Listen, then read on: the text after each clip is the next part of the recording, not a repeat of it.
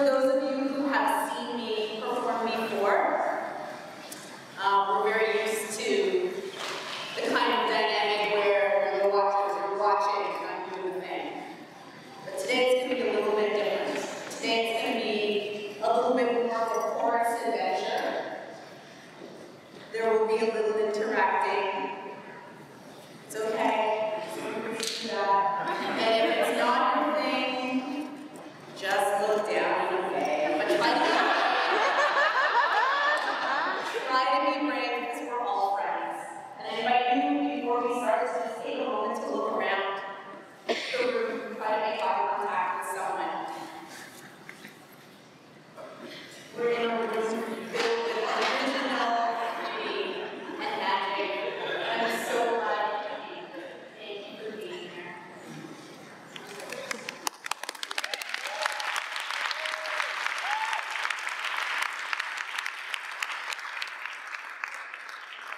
And you are welcome to be vocal. If you hear something that you love in the audio tracks, you are invited to take photographs if you wish. Use hashtag HairLoom, it's so fun. And I'm so glad to share this with you. This piece is a particular honor. This piece is larger than me. This piece is larger than all of us.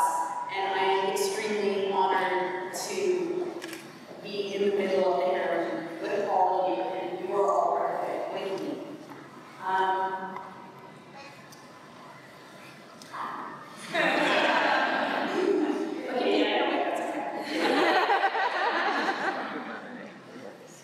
It is also really special to be here because, as you know, this land that we get to be on is has had human activity on it for thousands and thousands of years, and you know, it's so wonderful. It's so wonderful that we get to gather here, that we get to enjoy agriculture here, that we get to enrich each other's lives here. This land is the territory of the Mississaugas of credit.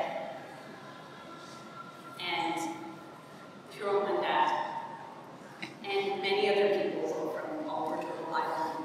And I'm so glad that I was born on this land, and I'm so glad that I get to share on this land. And I'm so glad to welcome my mom.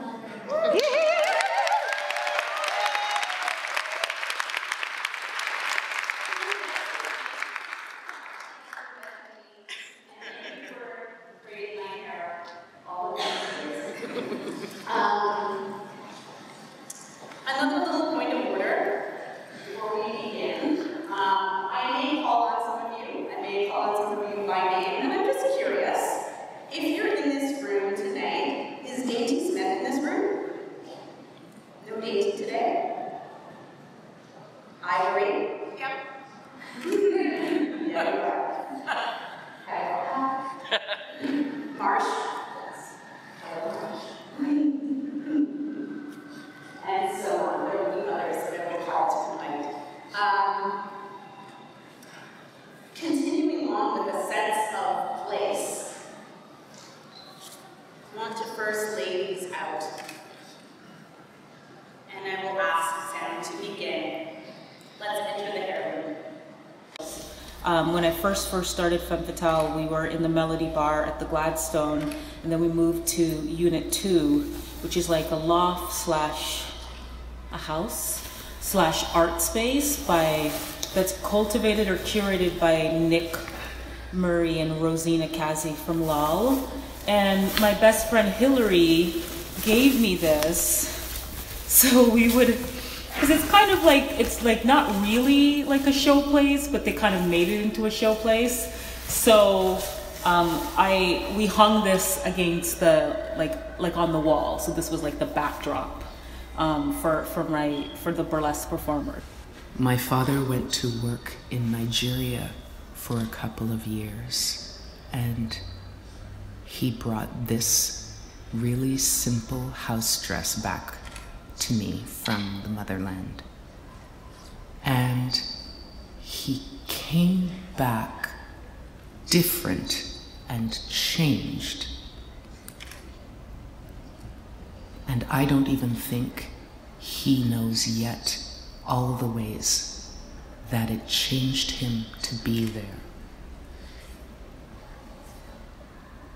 But when I wear it, when I choose to wear it, it only ever feels right to wear it with the moon. So this ring is a silver crow's skull ring that I got while in New Orleans this past summer, and basically it is me. It's a very good descriptive essence of myself, where it's like, it's a fierce yet majestic yet super intelligent creature, and even in death it's still beautiful and it's still impactful on many people. Growing up with a mother who was a dancer, who was then forced to stop dancing because of being diagnosed several different times with cancer, it was hard to see her fighting a failing body. But it was funny because she found joy in the small things, in, a dress that made her still feel like she could spin around and dance, or in her favorite bathrobe that on bad days she was confined to the house in, but on good days you'd find her twirling through the living room as if it was a fancy ball gown. When my mother passed in 2010, I didn't have the courage to go through her items before my father did, and a lot was lost to Goodwill because his process was purging and my process was saving.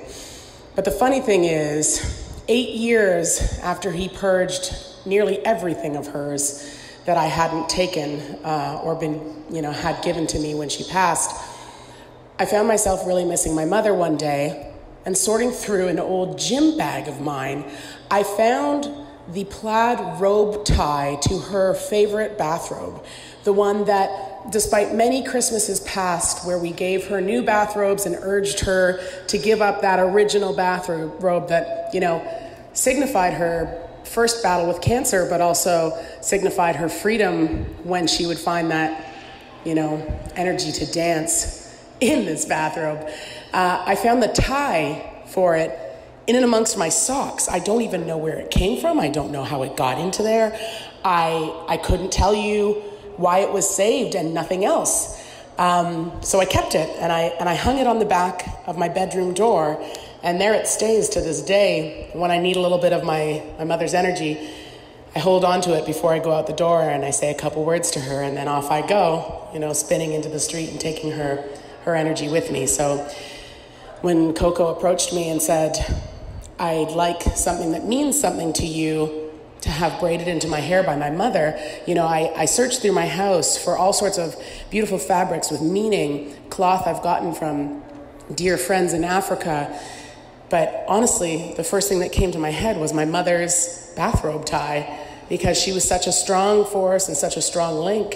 And what was such a simple object brought me so much comfort after her passing, years after her passing, when it turned back up, and brought her so much comfort through some of her darkest days. So it's a blessing to be able to see it worked into this piece. So, this is a dashiki. It's a fabric that has been around for like ages, years and years and years. Our great-great-great-grandmothers used this, and good thing about this is this particular design of print has been around. It's the same thing, they just keep doing replicas, but it's the same. The dashiki is called different names in different parts of countries in Africa, but the same pattern is used in West Africa, in East Africa, and some part of the Northern Africa. So it's pretty much universal to almost all the African countries, unlike the other African prints that every little country or East and West have their own different designs and their own different cultures. This is pretty much known to almost all the countries in Africa, and it's been around for so long and it's still very much popular and trendy that we can still make very exquisite dresses, special occasion dresses using this, and you can still make casual dresses. And both men and women use it. That's the good thing about it too. So it's a little piece for you. Thank you. All the best, my dear.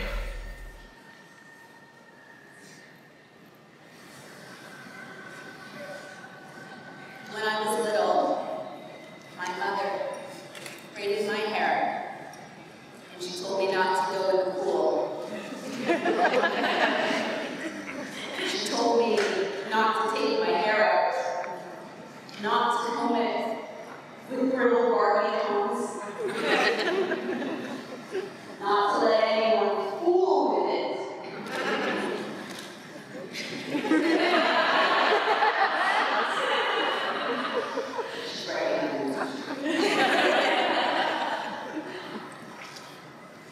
My mother spent, it felt like hours. Was it hours? It felt like hours. It felt like days and weeks that she would wash and rinse and condition and blow dry and part, section off, moisturize, and finally braid this hair. Start braiding my hair. Yes, again. How many do you have to do? Don't worry, that's where Shasha comes in. Shall we continue?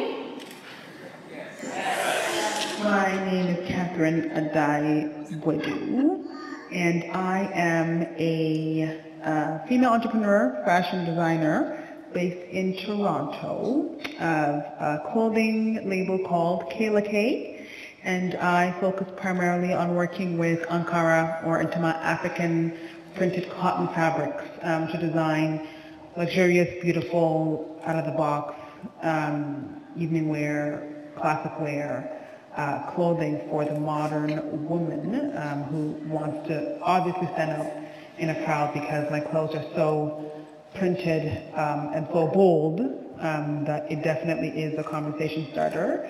And my familial history is from Ghana. So we're from Ghana, West Africa. And I had the privilege of living there for the first 5 years or so of my life. But we've been in Canada now for a better part of over 30 years. And as a kid growing up in another country, I became Canadian so quick, so fast, just with the kids and the school system, and so did lose a bit of that connection emotionally and mentally with Ghana and with the motherland. But I have found, I have found myself over the last few years, and I'm so grateful that I've been able to get back in touch with my roots. And the older I get, the more important it has become to me, for myself and for my children, which is why a big mainstay of my clothing brand is using these Ankara, or as we also call Intima, cotton printed fabrics from Africa, because I really wanted to show the beauty in the rich textiles and in the history of Africa, and also to show that these prints, as bold and as vibrant as they are, could be worn all year round. And maybe aren't necessarily just for big events or big festivities, but they can become mainstay in a woman's closet, they can become mainstay in women's lives, and my pitch is that my brand should become a fabric of people's lives. It's an opportunity for people to connect with Ghana and to connect with Africa and to connect with the motherland. And I'm also hoping that as I continue to grow the brand, obviously that my children, them not having had the opportunity to live in Ghana, that they will be able to use the brand as a way for them to connect with their roots and connect with their history. I have 4 fabulous children, and I'm married to a very African man. So to the both of us, it's very important that our children have some concept of the history and have respect for the history of our family, and of course Ghana and Africa. So that's a bit of my story, who I am, what I do, and why I work with these fabulously vibrant prints that I do. So, yeah. My name is Safira, and I go by the stage name Obscura. Self-expression and creativity is a very large part of my life, so it was only fitting that I tried to find the best outfit for my maternity photo shoot.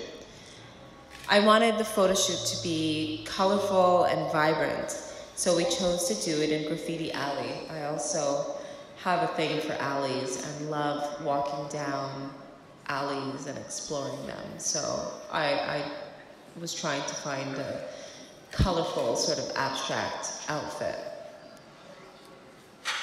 I wanted the outfit that would show off my baby belly, be flowy and feminine all at the same time. Well, I found a poncho that was multicolored, sort of like a floral garden pattern of abstract flowers that were peach, white, and black on a really lovely medium blue background. I was drawn to it immediately. Being 36 weeks pregnant, I thought it was the time to indulge finally in a beautiful maternity piece. Throughout my pregnancy, I really managed to avoid maternity clothing, to be honest with you. I thought most of it was way too costly and unflattering. I really clung to my old pre-baby identity through my clothing. Little did I know that very act of wearing this colorful maternity poncho was my expressive core, making and creating a space for my new identity, which is motherhood, while learning to accept and navigate uncharted territory. I had no idea what I was getting myself into before becoming a mother. Giving my maternity poncho to you, Coco, allows me to shed that old part of me that once was and never will be. It gives space to find a new way of self-expression in my new identity and journey into motherhood. I'm really trying to expand into expansiveness on the daily and learn to be free in this really new and challenging role. Through my own way, with my heart, finding little ways that were different than before to express and to explore. Motherhood has been so beautiful, including every little bit of difficulty, and there were many. I will continue to evolve because evolution is key. I just have to find new ways of self-expression in my new role, and it's been a challenge, but every day I'm learning, and I think every day I'm getting there slowly. Thank you, Coco. Thank you for having me a part of this piece. Okay, tell me about the receiving blanket. This receiving blanket, I had from Jamaica. And when my first baby was born, and then this child's born here in the cold of February. And I remember going off to the hospital in the snowbanks and the slush, and coming back a few days later in the February thaw. And that's why I remember there's a February thaw now. Anyway, I thought, this little blanket, what's this going to do in this cold weather? But of course, it was just fine in the house. This is the hem of a skirt that I wore on the plane when I came to Canada from Jamaica when I was a child. When I look at it, it just reminds me how tiny I was and how excited I was to finally be reunited with my parents and my siblings, all in the same place. We'd been separated for a couple of years. And finally, we were together, and I was in my new home, and Canada was my new home, and Canada is my home.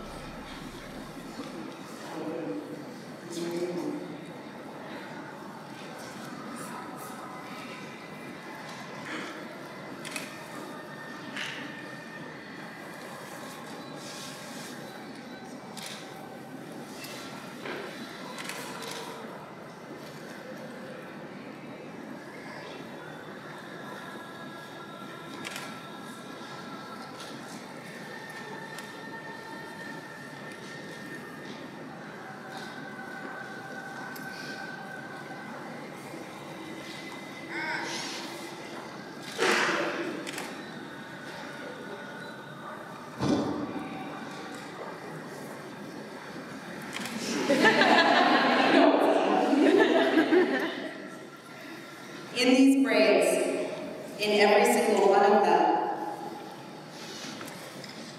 is a braided strand of black stockings.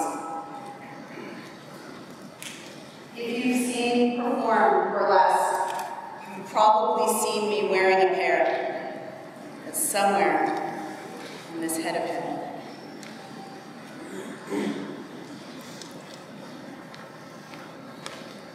Don't touch it.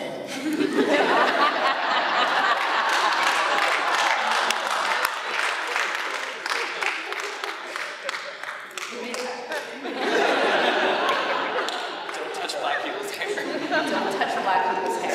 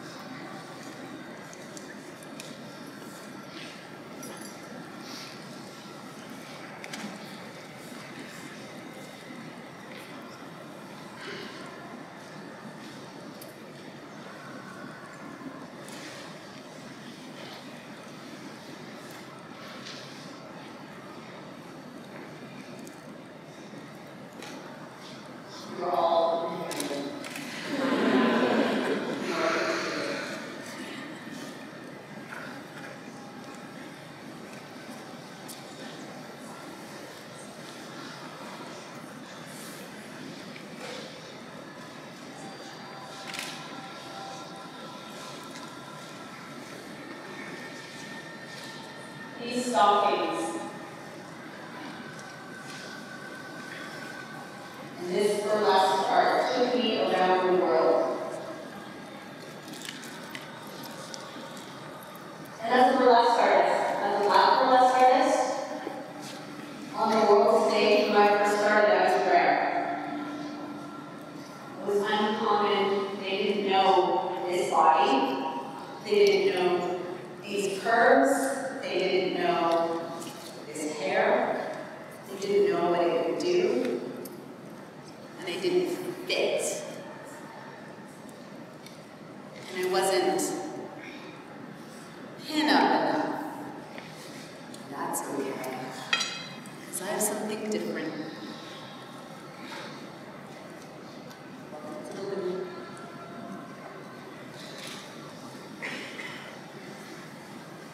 And this art form took me to Amsterdam and London. It took me all over. It took me to Switzerland, to Australia. It took me all across the US and Canada. And everywhere I went, I started to see people see me a little bit, and then a little bit more. And then there were other faces like mine. And there were more of us, in all different shapes, in all different colors, and all kinds of different hair. Shall we continue? Grandmother on my mother's side is from Jamaica, and she was married for over 50 years to my grandfather, and immigrated to North America, to New York, and they raised 10 children, believe it or not, together, and definitely one of my sheroes. But specifically, I used to go to New York and visit with my family, and I always saw my grandmother wearing dresses and suits.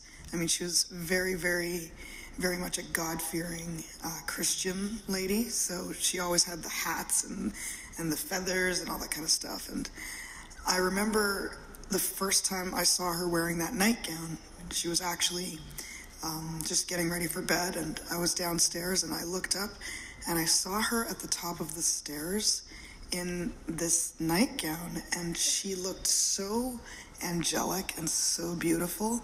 It was almost like it was the first time I sort of noticed her as a woman, and I just thought, wow, she was so beautiful. So when she passed away, I actually inherited that nightgown, and so you have it there. So I'm very happy that you can include that in your piece.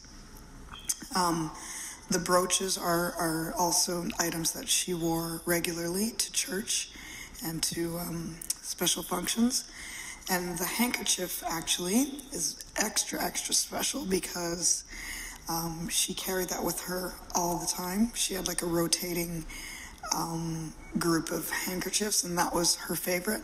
And so I also inherited that too. And I carried it with me on my wedding day in 2009. So extra, extra special. I wrote a multidisciplinary play called Daughters of Lilith, which I wrote because I'm a late bloomer in life. So my first relationship and then my very first heartbreak happened.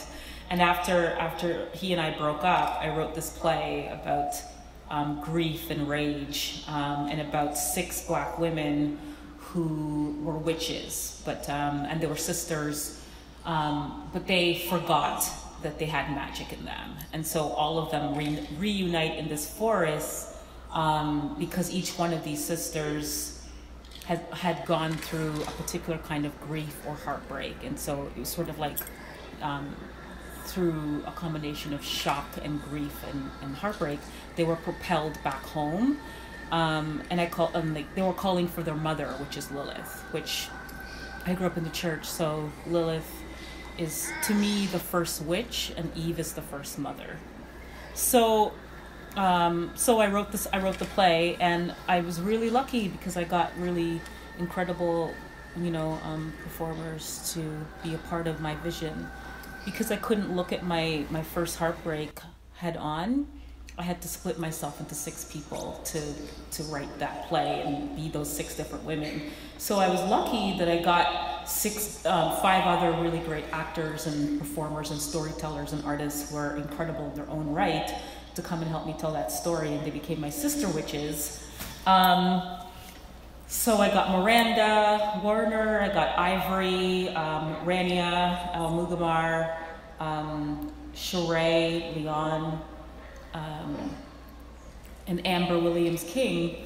And this is the red rope, which is on the stage and never leaves. It's the only thing that's, I guess, really constant on the stage in Daughters of Lilith. And if you ask Ivory about this, she will laugh because this was left over from Ivory's wedding. So it was so interesting because I visioned this red rope that's like partly an umbilical cord that connects all Black women together. And I was like, I need a rope that's heavy but light that we can all carry. And Ivory was like, girl, I got you.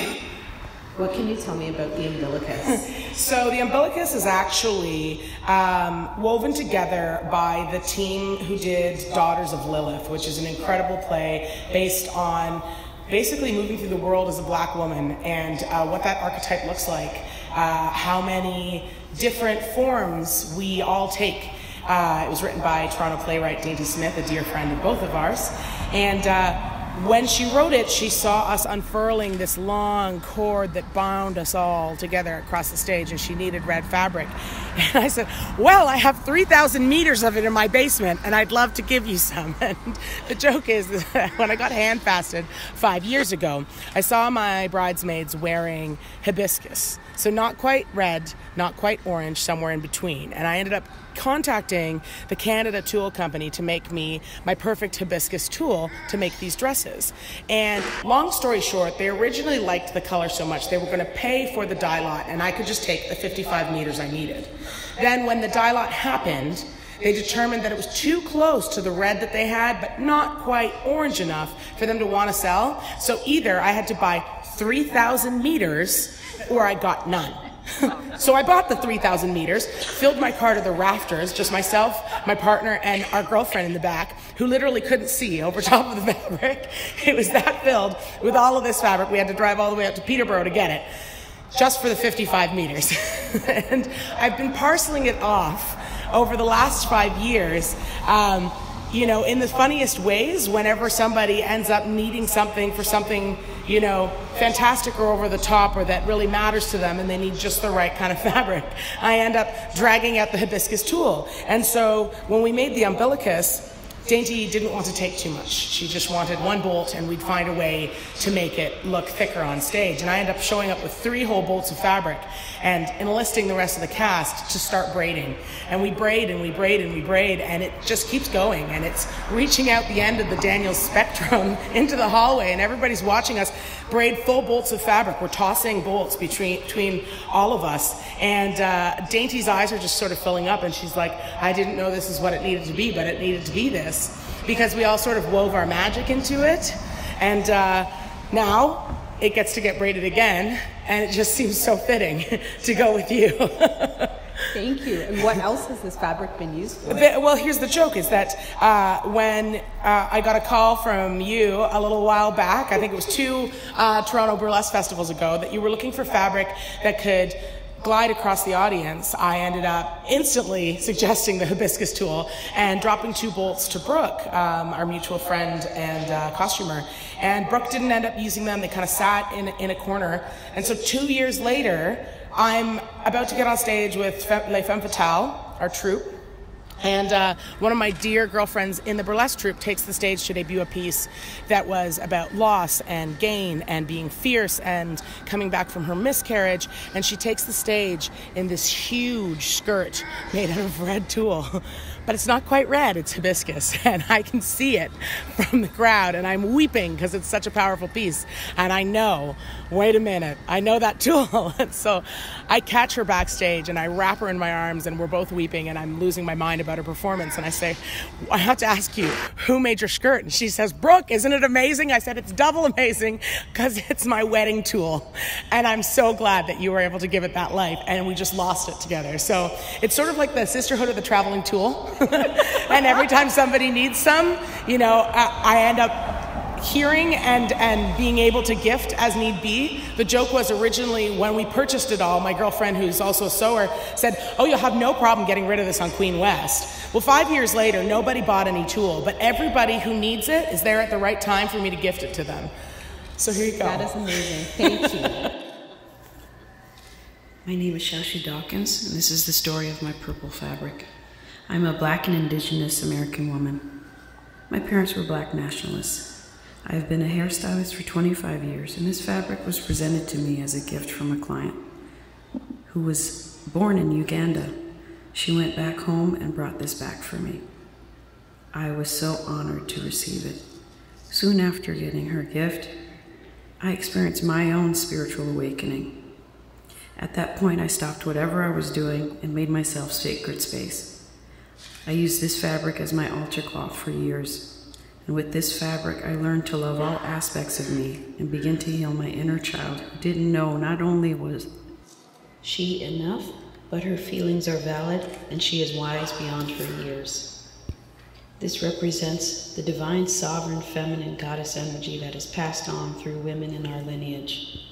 I have the best memories of sitting on the floor while my mother braided my hair in cornrows, while she told stories of the women I come from. My name is Cheeky Diamonds, and this is the story of my alligator fabric. So I am a multiracial, female-identifying individual, and my mother is Caucasian, and my father is African-American and Belizean. So this fabric came from a romper that was made for me by my grandmother on my mother's side.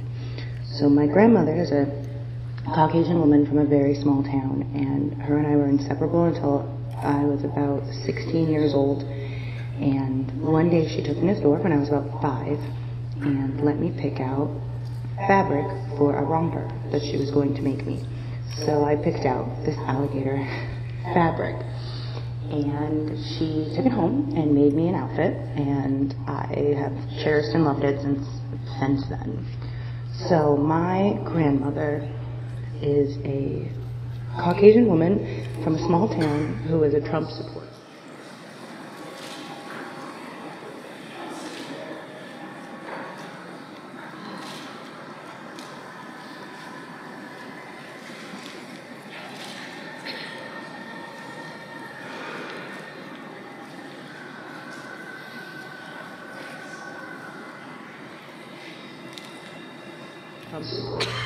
So from early on, it was clear that I was loved and cared about, but as I grew up and started identifying more as a person of color and identifying more with having the concerns of people of color and having that be a part of my identity, it became an issue in my relationship with my grandmother, and that has been a part of our lives. And one of the reasons I'm so proud that this piece has made it into this project is because hair specifically is a triggering topic between myself and my grandmother, who has a very strong opinion of how black women should wear their hair and how black women should be presented in society, which has been an underlying way that has shaped my beliefs that I've had to deal with as being a multiracial woman who has a very complicated relationship with an older white woman who I will forever love and cherish, but doesn't see me in the entirety of my identity, who only sees the grandchild that once was and is now something different.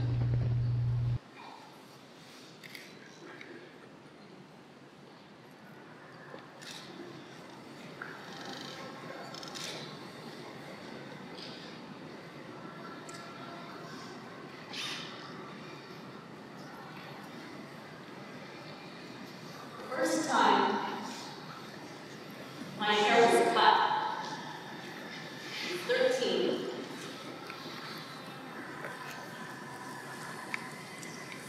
My mother had started relaxing my hair because there was just so much of it. I didn't mind. As a kid, your hair is your hair. It's not really a big deal. So I thought, when my hair started breaking from the relaxer, it broke and it broke, and my mother said,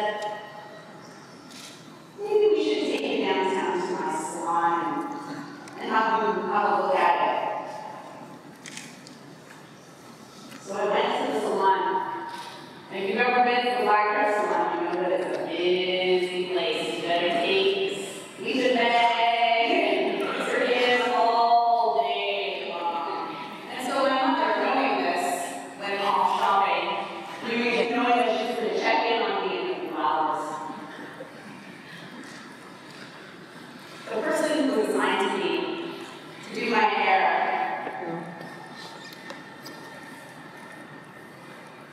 was a white man.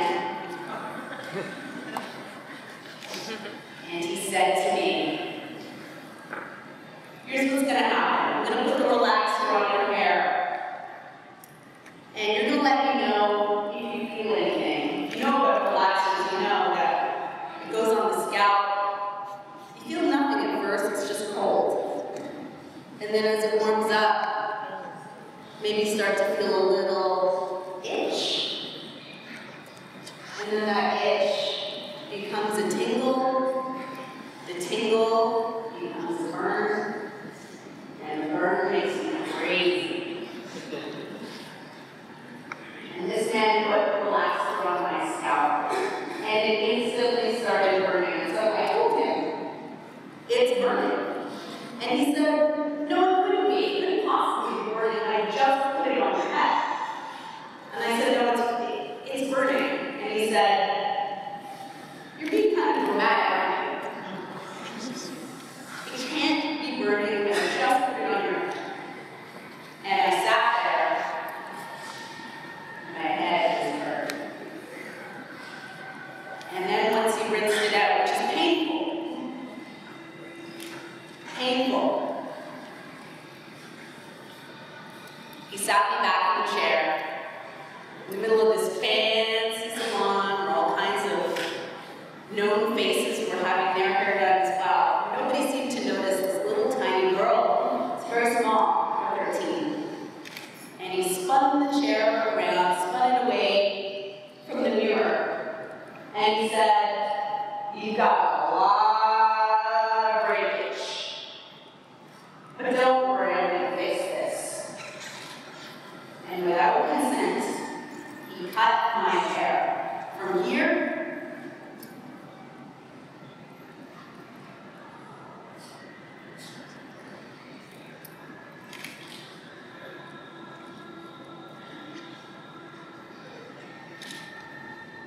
to here. And you blow dry it.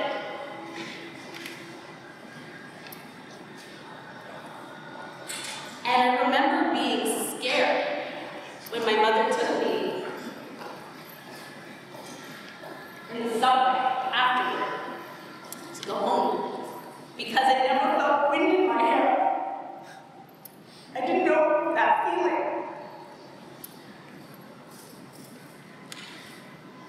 I went to school the next day and understand that nobody had ever seen my hair with braids before.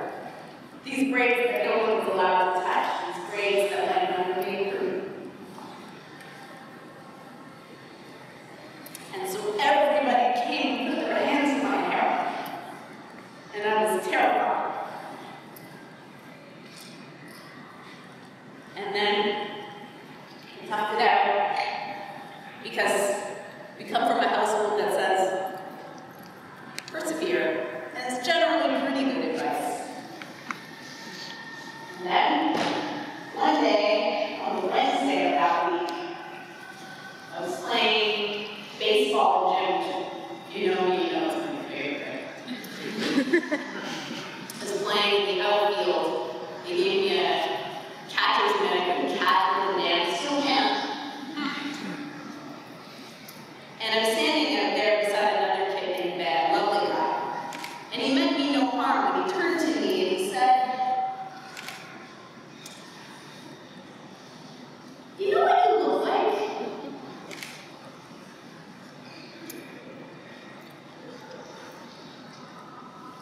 A little black mushroom. And he wasn't wrong. I did. I had a perfect mushroom cap, this sort of little mullet thing in the back. And in that moment I broke and I threw the mitt on the field. I ran into the school. I ran to my locker. I took everything. I went out the side door. And I ran all the way home. For context, I was going to school at that time out of district. It was a long run home, but I ran straight there. And I went home, locked the door, as you do when you're running, you know, from when you're a kid. And I was really surprised when my parents said it was okay to stay home the next day. These were people who were all about future education. Just do your work. But they could see that there was something different this time. They let me stay home, but they sent me back the next Sunday, and I had to make it work. And you know, my hair was never